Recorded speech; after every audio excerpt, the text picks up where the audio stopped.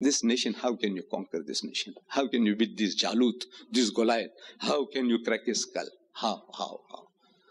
This is the problem. You beat my brothers once, you beat them twice, beat them thrice, beat them 30 times, 300 times, but you haven't solved the problem. It's technology which is in your favor. But technology is not a closed shop. Sooner or later, the Arabs will also acquire technology. Then I said, sooner or later, this America will let you down.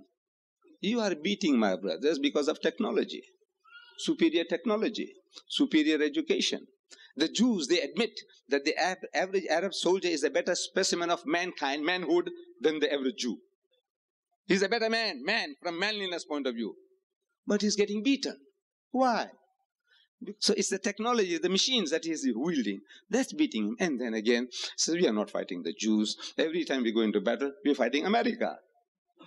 No, it's America. It's not the Jew. They can see, man, through the satellites what's going on there. The movements of dark patches. This is some metal moving. Armored cars, tanks moving, getting closer towards the Suez. They warn the Jews, this is the Arabs are on the move.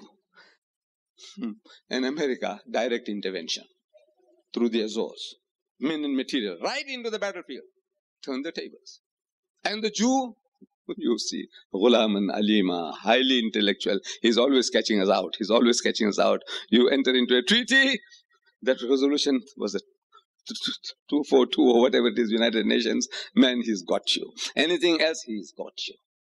The intellect. Intellect, highly intellectual, even today. They are the leaders. Allah has made them so.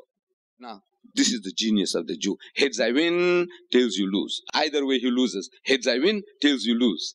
Same. Conflict or conciliation. What do you want? You Muslims, what do you want? Come on. What will you have? Conflict? To the audiences, you see, these are troublemakers. The terrorists. You know? The fundamental. You see, they want trouble. They want a fight. We want peace. They want war. In the eyes of the audience, never mind how right you are already lost.